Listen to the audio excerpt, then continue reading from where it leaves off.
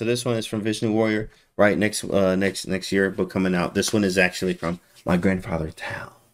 Shout out to my grandfather Tal one time. Bruh. Yes. So this is today's title is Lost Queen, right? Talking about Lost Queen. Somebody lost a queen, put out the little flyer, right? You know, Lost Queen. Okay, here we go. So Tal playing Mr. Walther here, and E4 happens, C5, and we lie. Knight of 3, D6. You may have a knight or something like it. D4, snap those. He snapped right back. Knight of 6, Knight C3. This is the usual stuff you see in this type of Sicilian. Knight C6, more of the classical, almost Richter-Rauser, almost, right? Richter-Rauser variation, especially if they go Bishop G5, which is still popular today and happens a lot. Right, and a lot of times he was trying to go dragon, like, you know, Tal played a lot of Sicilians, but he did play a lot of dragon here too. So no dragon in E6. E6, Queen D2, Bishop E7. So the reason why we're flying through moves here, or two things. Number one is that you just develop pieces, literally just get them off the back rank. And the second thing is that these games, like, we don't want to be going 40 minutes here. So we're trying to give you like 15, 20 minutes for you guys, so we can get to the best part, which is usually actually in this game at the end. So Bishop E7, castles, queen side, get out the way. We castle as well, and F4, right? Plans are very simple. When you castle on opposite sides of the board, whoever gets to the king first is going to win the game 100%. So it's good to understand that, right? So they castle on opposite sides. Plans are simple. I'm about to mate you. White, like, hold on, let me flip one time. I'm about to do the same to you, big fella. Whoever get there first wins the game. All right, F4, black plays D5. Tries to get spicy already. Open the bishop line up. Maybe we'll use it for later. B5, A5, everything 5. Bishop B4 is also there as well. Pretty scary. So white plays E5, reading the defense, reading everything that black is doing. So after E5 is played on the knight, Tal, grandfather Tal, brings it back to D7. You need to trade this bishop, or else I'm going to B4 with constant pressure. On the C file, you're looking crazy. So trade, and H4 from white, saying I'm about to be first. I'm going to be first. Tal needs to untangle, right? Get a rook to the file with a smile. So knight B6. Reroute, very simple. You can understand what's going on. I move the knight, so I can move the bishop, so I can put the rook on C8. Very easy plan. Bishop E2, Bishop D7. What did he do? He followed the plan. Now after rook H to E1, everything's all nice and centralized here for white. But centralization probably wasn't the best route. It was probably best to just go for G4, G5, F5 and try to go for mate, because that's what Tal about to do, because it's Tal. Okay, so it's black to move here. What do you do now, chat? It's on you. You and Tal choose here in a way. What are you going to do? Black to move. Rook H to E1's on the board. What do? We know our plan. How do we execute? Can you find a way to execute? Rook H to E1's there. Anything in particular that you would play? This actually helps too to learn how to be able to use a opposite side castle attack when you're the one trying to attack on the opposite side.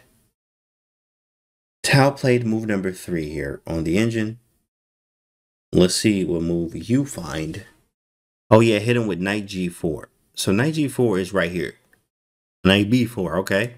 You like that knight B4, just open up the file immediately. I see A5, knight A5 is, or A5 or knight A5.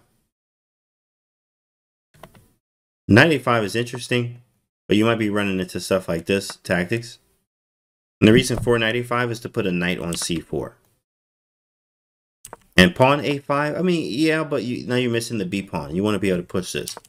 The move here was actually A6 with the intention of removing the knight and playing B5. Bishop F1, Rook C7 from grandfather Tal here. Queen E3, what is Rook C7 about? To double the rooks. So after we take, we double the rooks. Very simple. Rook to D2 and Queen B4. A little bit of action here. Knight Dwarfish with the rooks here. Open C file. Knight C4. Pretty good. Pretty good stuff. You love the double rook. I mean, black's position is definitely the favorite here. Definitely the favorite. Knight to D1, and look at this move here, guys. This is a move that you should have in your arsenal. Not that you should play this all the time, but a move like this. Who in their right mind would play a move like bishop to A4? Bruh. It looks ridiculous, right? Because B3 could just like block this whole file up. but that's the whole intention. We want you to break this up. But also, I mean, I could honestly almost take it. I mean, I can't right now, but we make a weakness. We make a weakness so these squares are weak. Induce a weakness, correct, right? Exactly. Like Tao ain't gonna sack, correct. You actually have to think twice. You gotta like, okay, 2 plus 1. I have 2.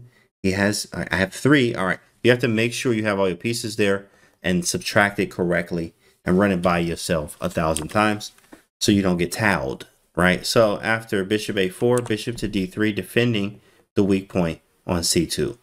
He was like, all right, cool. You ain't go for it? Cool. Bishop b5. Back that boy up one time.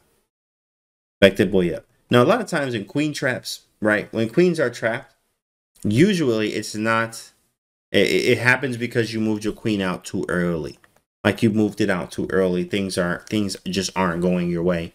And you're moving your queen out too early and things like that. You're getting in a lot of trouble. You're getting in a lot of trouble by actually bringing your queen out early. But here, the queen didn't come out early. Queen's pretty good. There are no queen traps, at least not yet, right? After bishop b5, which it looks like a cool move, and in fact, it really is a cool move. In fact, after queen takes b6, chat, what do you actually play? It feels like he just dropped a piece, and he's pinning the queen. Wow, did Tao just blunder? Like, is he straight garbage right now? Like, what the heck is this? Garbage. How is this even possible? He blundered a whole piece. Because if you move anything, your queen hangs. Or does it? Or does it? Nah, that's checkmate. What's mate? What you talking about, Quantum? What's the move then? Sack all the pieces, says Bravo. Sack all of the pieces, he says. Wow. Bishop takes bishop? Take the bishop. Beautiful. And then after queen takes queen? Rook takes c2. Look at that. Beautiful. Look at that. And then it's mate. It's literally mate. Everything's mate. Rook anywhere down this file would have been mate. Beautiful checkmate. Absolutely stunning. Did not happen, but stunning. Bishop a4, bishop b5. He saw that, so he played rook e2 and said, all right, cool. I'm not about to get Tao. Now, I mean, this was an amazing move. I'm not even going to lie. See if you can spot the move here. Tao played in this position. This is an amazing move. Like, there's so much going on. Maybe in a classical game, yeah, I could find this move, but this is like a very, very hard move to find.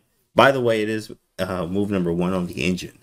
But it's black to move. What do you do here? This is, man, what a move here. What a move, guys. Black to move. Can you find it? Can you find the move Tao played here? Knight to a4. Like it. Knight c4, see a fork, take a fork. Rook to c3. I mean, that's going all in. All in for real. Don't care about life. Don't care about nothing. Rook c3. Knight a4, too obvious, I guess. In fact, here's the move right here. Y'all ready for it? I mean, very strange looking. Here it is right here. Queen a4.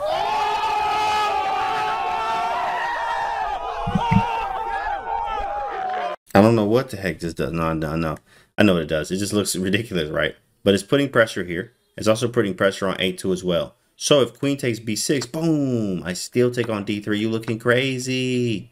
You looking crazy. It's still getting mated. Nasty tactics everywhere all the time with Tao. So after queen a4, he said, nah, bro, I'm tired of this. Bishop takes b5, queen takes. Now, feels like the dust is settled, right? Something to learn from the defensive side is if I'm being attacked, like how Tao is just literally just trying to mate him, you need to trade the pieces attacking you. So what did he do? He just captured. So now, okay, not as bad anymore. Doesn't feel as much pressure, but I still got to worry about knight c4 with the fork. So he moves, queen b3.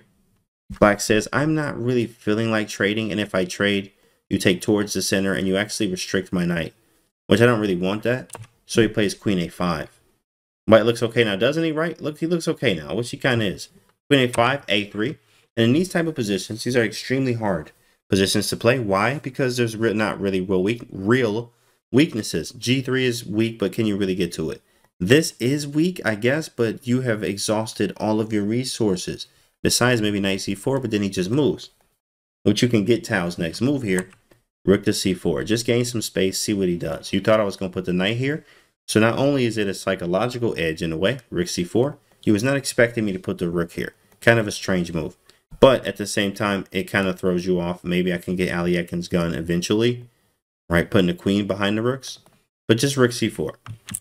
Oops. Oh, that's a different one.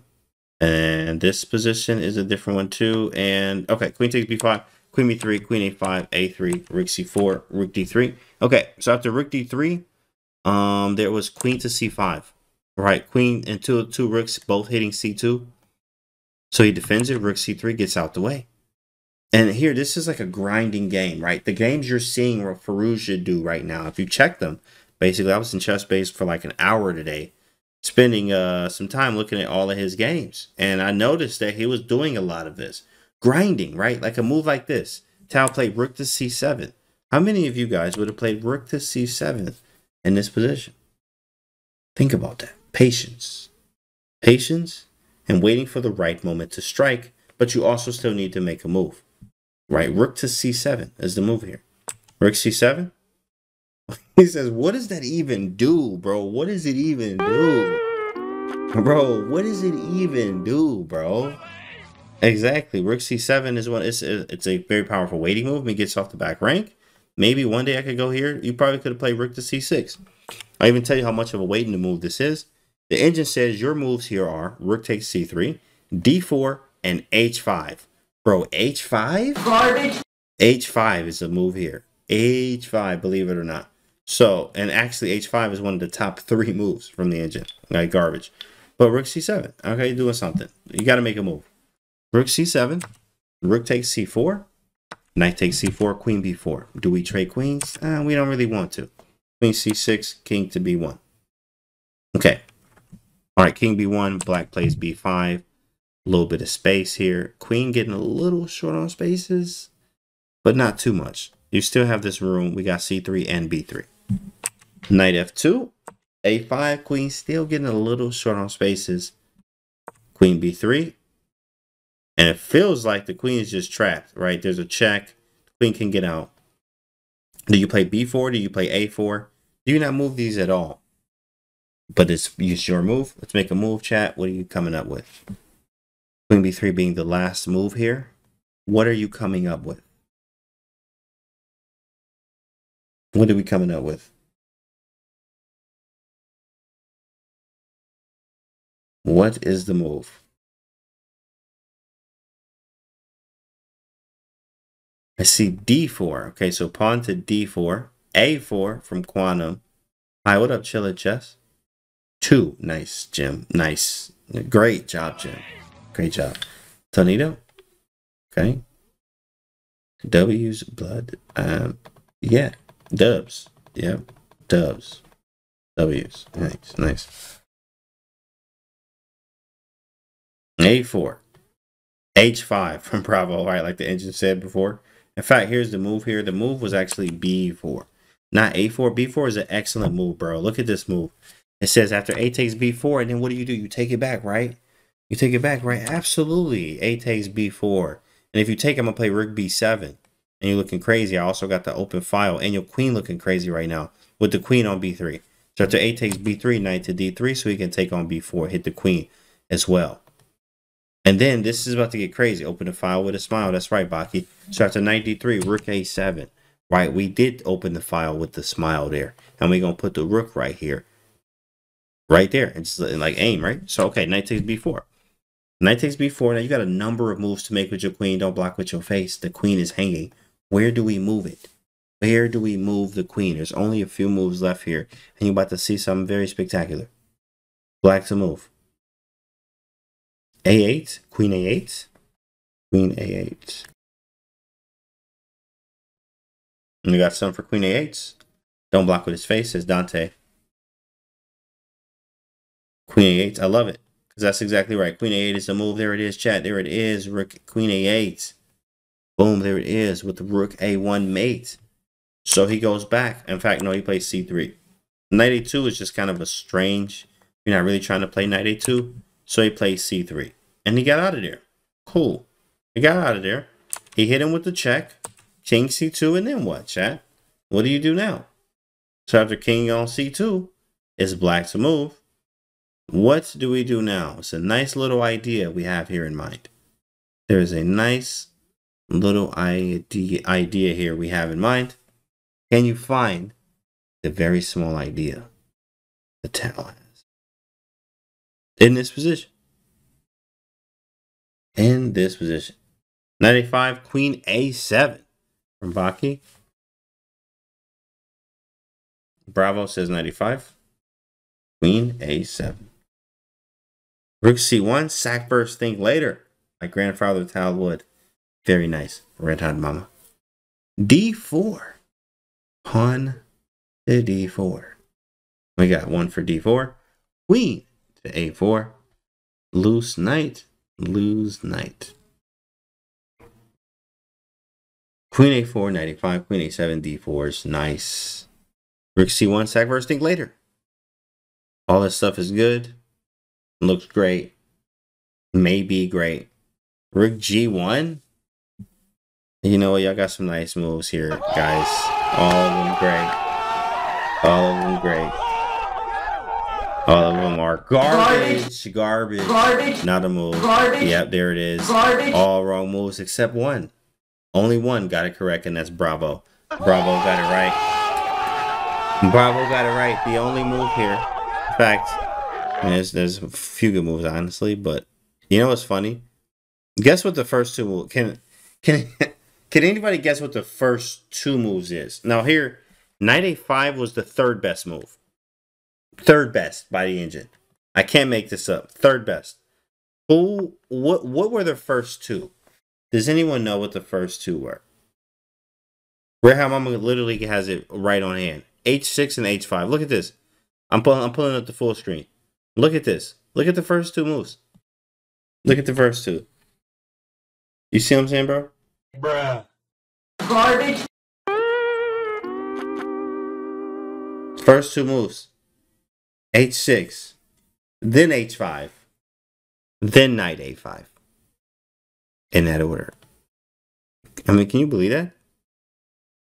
Can you believe that? But it was Knight A5, and the man resigned. Trapped queen, lost queen. In fact, the queen was absolutely gone. Red Hot says, I'm basically a GM now. There you go, right?